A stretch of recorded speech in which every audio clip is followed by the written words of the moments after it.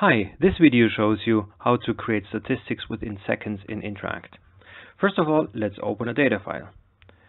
There are some demos here. If you go to File Open, then we choose the multipurpose analysis demo. It takes a few seconds until it's generated because this is random data. The codes used in here are gestures, emotions, and some codes for talk for person 1 and the person 2. Now we should see the document coming up. Here it is. Let me unfold everything. Now we see we have a data group and 10 data sets. I can open and close the data sets just to show you that there's a lot of data in here. As I said, this is about statistics in seconds, so watch this. Just go to Analysis, Main Statistics. All the codes are selected already. Say OK. And here are the different data sets that we have in the document. Let me choose one of them. Say OK. Here's our timeline chart. I see all the codes. And now I can push this button here and I get a full report about all the codes and their statistical results. For example, person smile occurred 16 times with a duration of 186 seconds. The minimum smile was 3 seconds long, the maximum smile 18 seconds. What I think is the most interesting is the percentage over time, which is 16.9%. And also the latency says that only after 99 seconds the first smile occurred. We have some more values, but I want to show you something different here. Let me close that, close it as well. Go to statistics again. OK. Select all of them. OK. So now we see all the data sets in this timeline chart.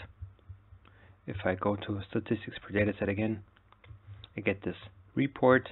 Now I see all the data for my first data set.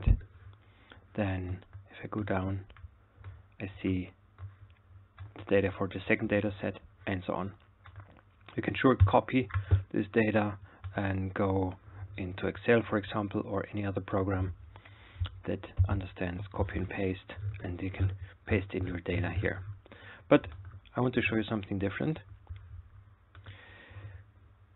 If I go to this button here, I get the same values, but they come in this table. This table is much more easy to understand, as I think we have the different tabs for our statistical results.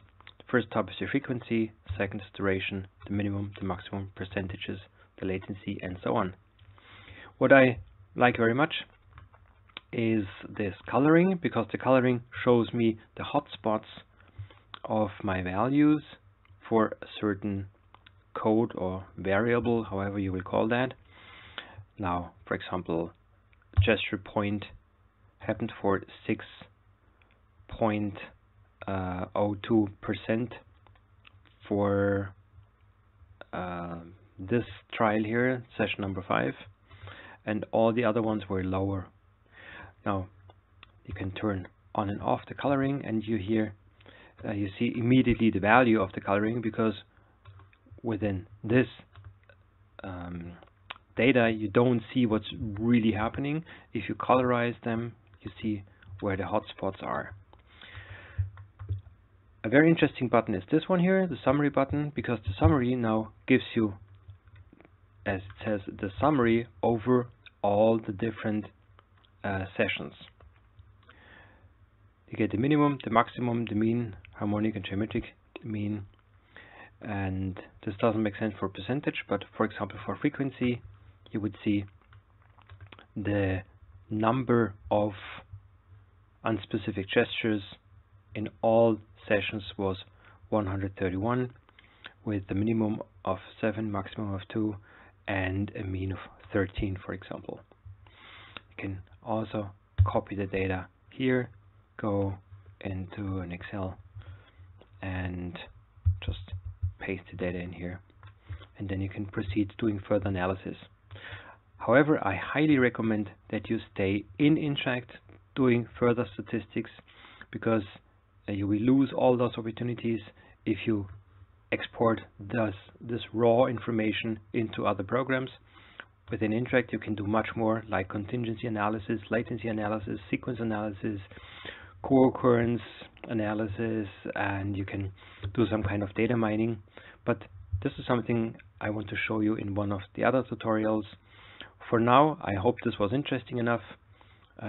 Thank you and goodbye.